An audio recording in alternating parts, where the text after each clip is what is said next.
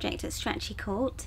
The first fix plumbing has started to happen, so you can see where they've started marking where radiators are going to go and drilling the holes for the pipes.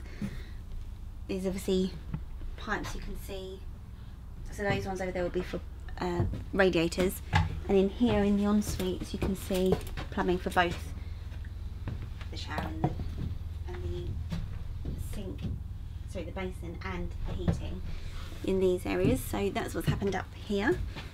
They've obviously ordered the shower tray. So normally in these projects I order all the sanitary ware, but I don't order the shower trays just because I leave it to the builders so that they can have control over where the waste goes, so that they obviously know best which position it's going to drain best. So I leave that to them to order. So yeah, they've obviously ordered those, they're in. I think up here, I mean, they've sort of just been finishing all the stud work and probably starting to put insulation in as well this week.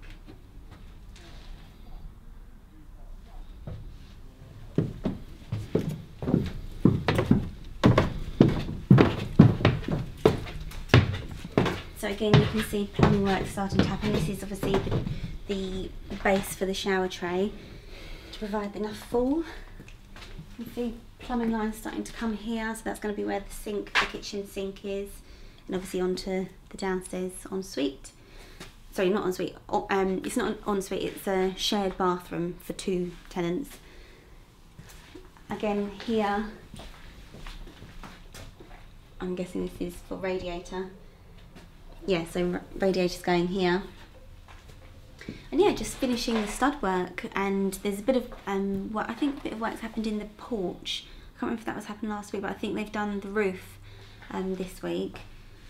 And yeah, I think that's basically it. So they're ready to sort of insulate everything next week. Look through here.